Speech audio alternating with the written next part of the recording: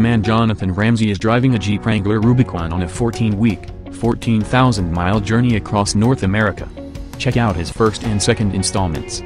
Dove Creek, Colorado. Last week I hopped off the Oklahoma Panhandle into Grenville, New Mexico.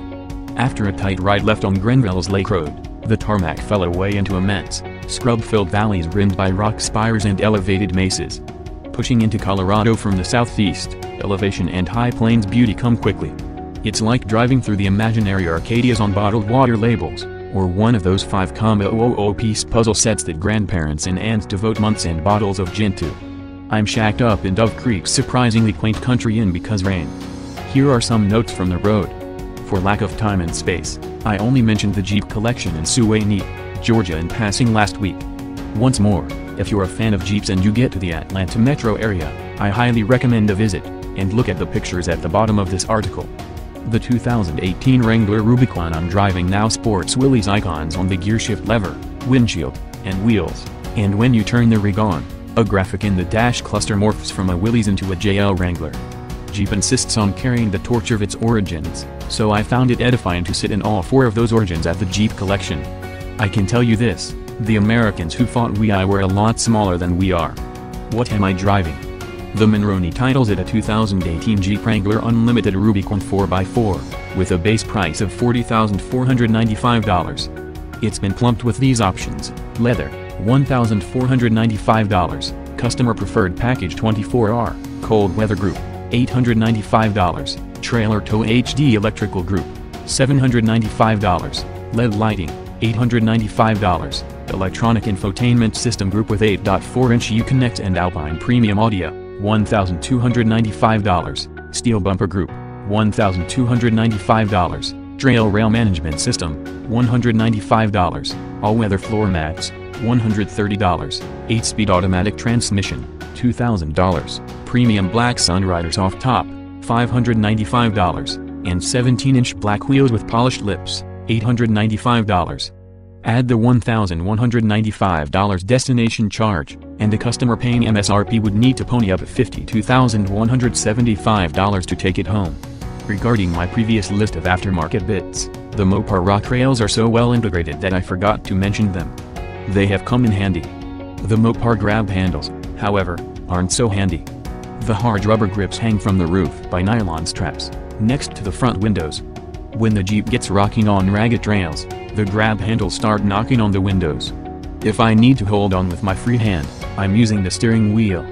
Perhaps the grab handles should retract, or go away entirely. The rig weighed 5,060 pounds before I departed SoCal, hauling nothing more than myself and a full tank of gas. I haven't weighed again because I'm still sorting out final fitment. We'll do in Seattle before launch to Alaska. Two-door Wranglers have an 18.5-gallon tank. Four-door unlimited models get a 21.5-gallon tank.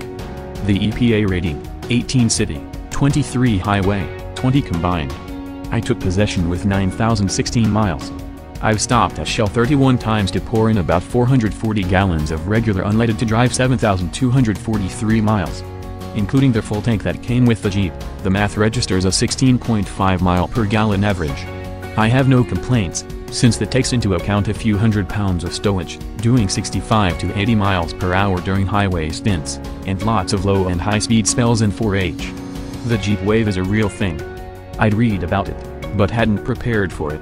It doesn't exist in LA. I believe the first wave started in North Carolina, but that might only be where I began to notice them. Ferrari drivers wave at one another, but there aren't that many Ferraris on the road.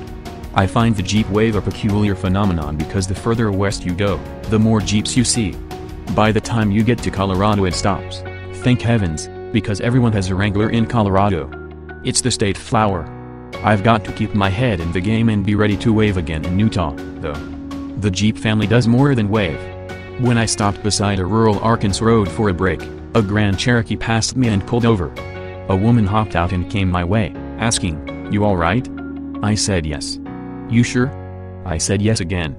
Her name was Sunday. She's a member of the 7 Slots Jeep Club of Arkansas, and she was lovely. She said she stops for every Jeep that's pulled over. It's the Jeeper code. Her daughter, nicknamed Sunshine, had a yellow Jeep with the sun painted on the hood. When Sunshine lost her life in an accident in her Jeep, Sunday said she was going to get rid of her own Jeep. But Sunday said Jeep Club members helped her immensely through the trial, and she decided to keep jeeping in memory of her daughter. As we said goodbyes, she referred to Sunshine again, saying, "I know she's got her great big red and pink and white wings wrapped around you for the rest of your trip." Sunday and Sunshine, thank you. I'll take it. Colorado is where the Trans-America Trail turns into a trail.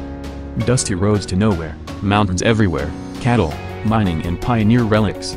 Slow going through Wiley Gulch and Devil's Hole in the Pike and San Isabel National Forests. Even slower for miles once I turned off Devil's Hole, a mere preview for Engineer Pass.